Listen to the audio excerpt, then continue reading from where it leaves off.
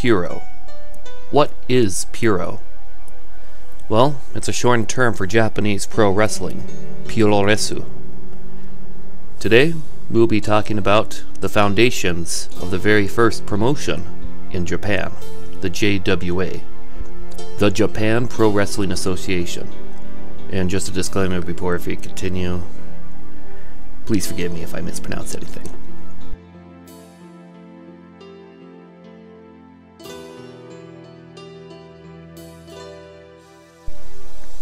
While European and American pro wrestling had humble beginnings with men's clubs at carnivals in the late 1800s, Japanese wrestling was different. Japan was under American occupation after World War II. The occupation made strict rations on the nation, such as luxury goods and food.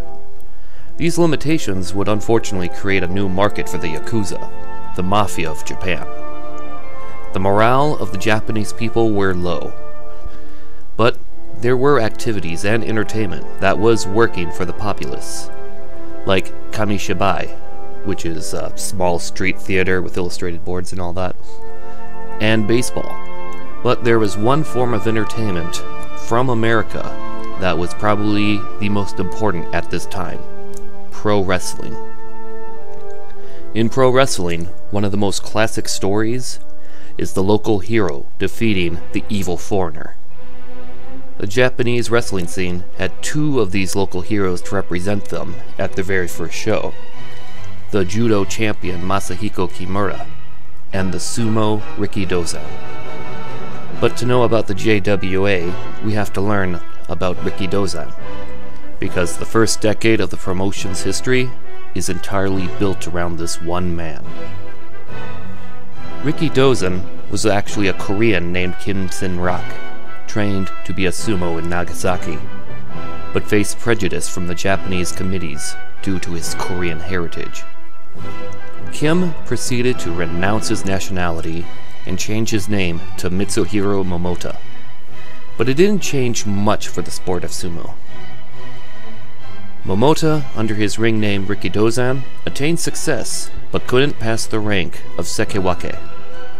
This rank is the highest you can get based on merit, but to get to the next ranks, he had to get promoted through tournament performances and the discretion of the sport's governing body.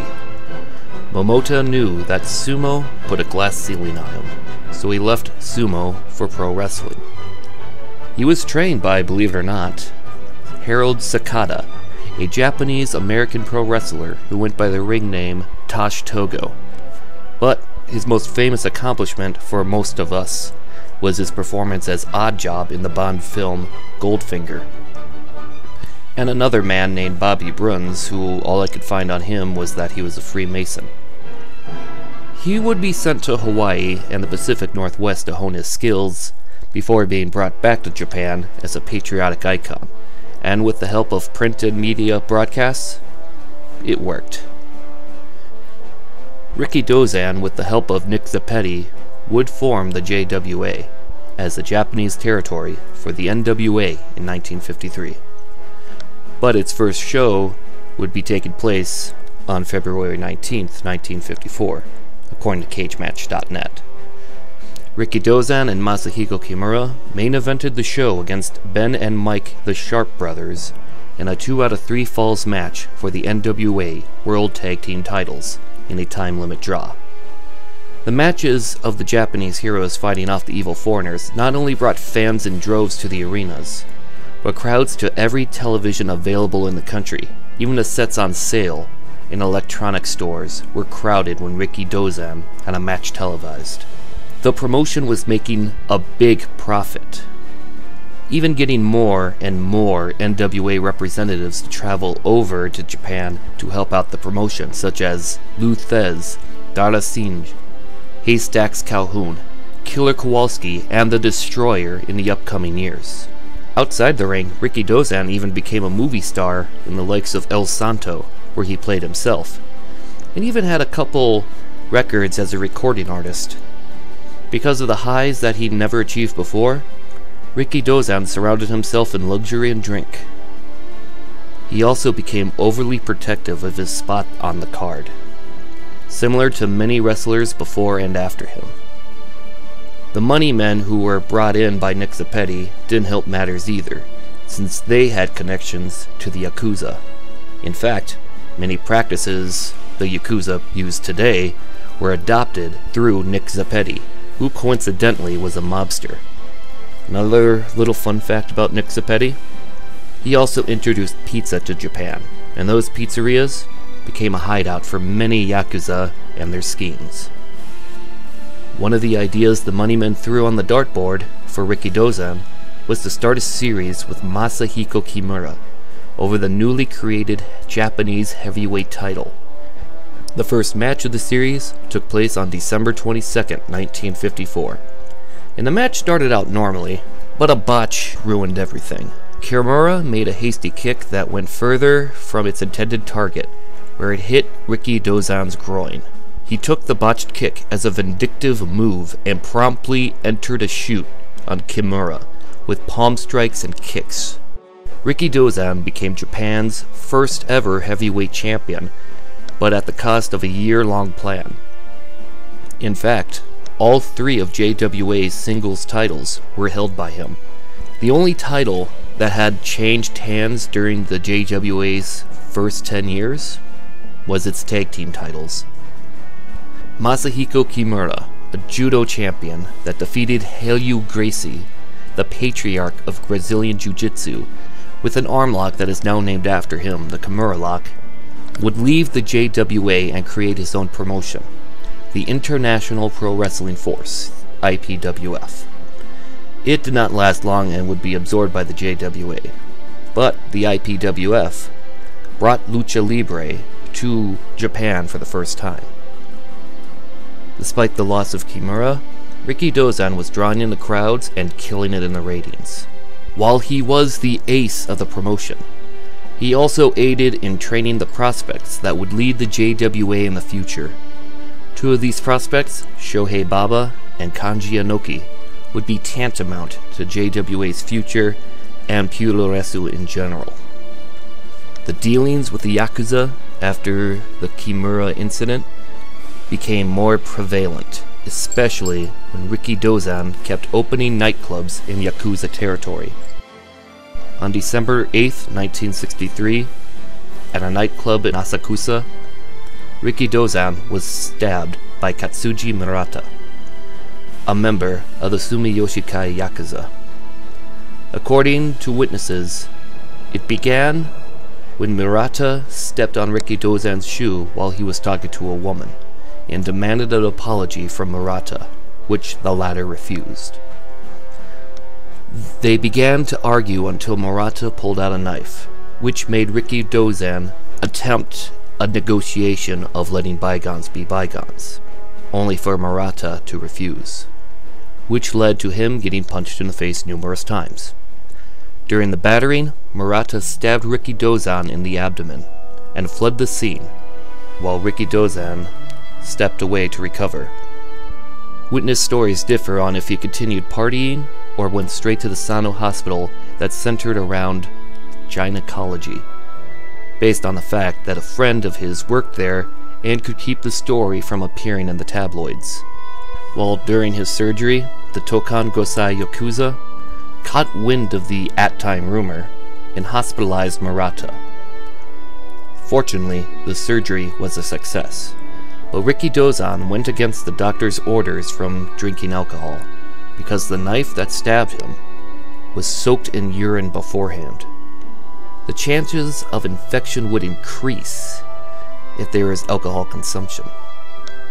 And during the following days after the surgery, Rikidozan was actually visited by Murata and his boss, who apologized and accepted responsibility for the incident. They were forgiven.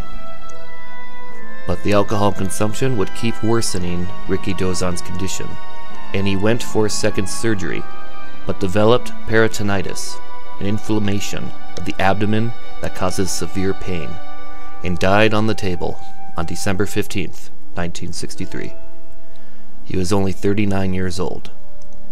With Rikidozan's passing, the JWA took a hiatus and began being run by a committee of wrestlers, This committee was led by one of Rikidozan's earlier and so far most accomplished students, Toyonobori.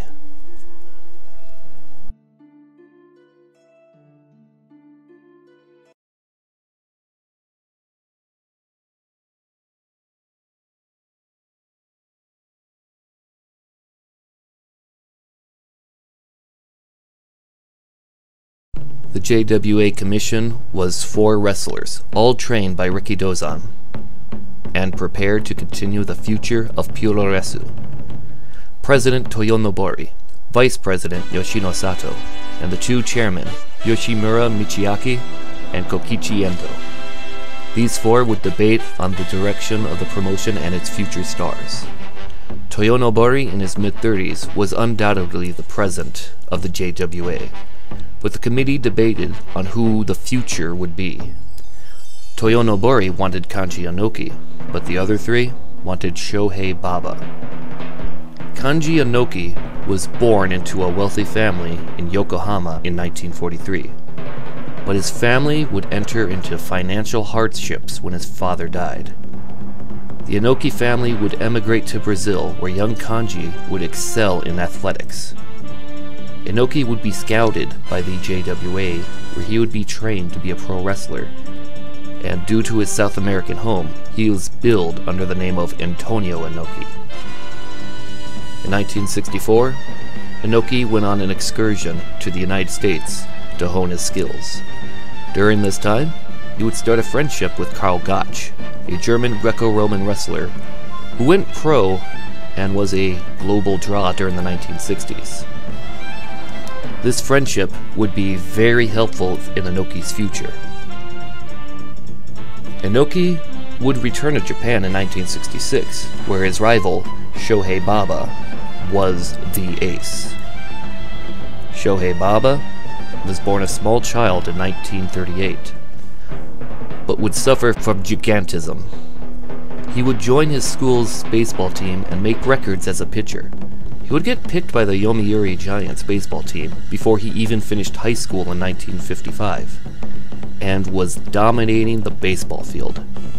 Baba did have a weakness, and it was luck. He developed a brain tumor in 1957, and the success rate for the surgery back at that time was very low. The operation, though, was thankfully a success, and he continued to dominate baseball. But in 1960, he was acquired by the Taiyo Whales, and during the off-season, he fell in the bathroom and crashed into his shower's glass door, which resulted in his left elbow having 17 stitches. Baba would join the JWA dojo just a day apart from Inoki, and to add a garnish to this story, they both debuted on the same show. Inoki, like many wrestlers' debuts in Japan, are booked to lose as a lesson in humility and to gain dues from the audience who will watch the wrestler's progression over the years. Meanwhile, Baba defeated a low-card veteran in his debut. Inoki and Baba's relationship over the next few years comes off like a rivalry in an anime. For most of the 60s, Baba would beat Inoki in every match they had against each other, and Inoki felt that the JWA wasn't giving him what he felt was his due, and President Toyonobori agreed. Toyonobori was fed up of being outvoted by the rest of the committee, and would leave the promotion to create his own, Tokyo Pro Wrestling, with Inoki as his ace in 1966. Tokyo Pro unfortunately failed to rival the JWA, since they did not have the TV exposure, talent that could produce great matches to compete with the JWA, and a good connection to foreign talent like the NWA. After 1 year, Tokyo Pro folded, and were left with the choices of either joining IWE, a newly made promotion, or going back to the JWA. Inoki swallowed his pride and returned, and he would slowly emerge from Baba's shadow in his second run. Inoki and Baba became a tag team and would dominate the scene and would basically own the NWA International Tag Team titles. The JWA, who had television deals with Nippon TV, NTV, gained another deal with Nihon Educational Television, NET. These deals would split the show's airings, where NTV had the right to Baba's matches, while NET had the rights to Inoki's matches as an example of what each network had for their exclusivities. Inoki would grow frustrated at what felt like complacency, a lack of a drive. Inoki knew that the JWA needed to do something to compete with the rising rival IWE, and had an idea. Inoki promoted the idea of a cross-TV feud where he and Baba would be the main focus. Yoshino Sato, the new president since the Tokyo Pro departures, nixed the idea, stating that the TV deals were too recent to create a rivalry, and that the networks would never agree to it. Inoki was convinced that the JWA was doomed to failure, and began talking with the roster, including Baba, about a coup. The higher-ups cut word, and would fire Inoki in 1971. This action, though, would bring a terrible fate, as by 1972, Inoki declared that he was creating a new promotion, New Japan Pro Wrestling, and would steal numerous wrestlers and even trainees from the dojo to join his new roster.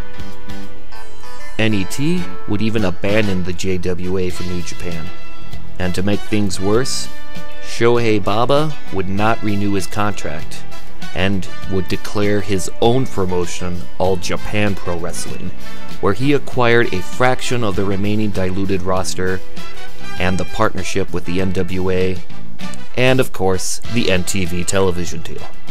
The JWA had no television, no talent relations, and they would have their last ever event on April 19th, 1973, where after the closure would be absorbed by All Japan Pro Wrestling. The JWA is the cornerstone for every wrestling promotion in Japan, and that respect has been delivered since its fall. Many tournaments in Japan, like the G1 Climax or the Real World Tag League, are influenced by the JWA's World Big League and World Tag League. Many promotions to this day continue the ideas of foreign partnerships, and even excursions for their talent to hone their skills, like what Inoki did, or even what Rikidozan did at the beginning of his career. And one of those titles that the JWA has, the All Asia Tag Team titles, currently still resides in All Japan Pro Wrestling, and is the longest active championship in Japan, being created all the way back in November 1955. If puroresu was Mesopotamian lore, Rikidozan was its Gilgamesh, and built an everlasting legacy for that region of the world, and is still felt to this day.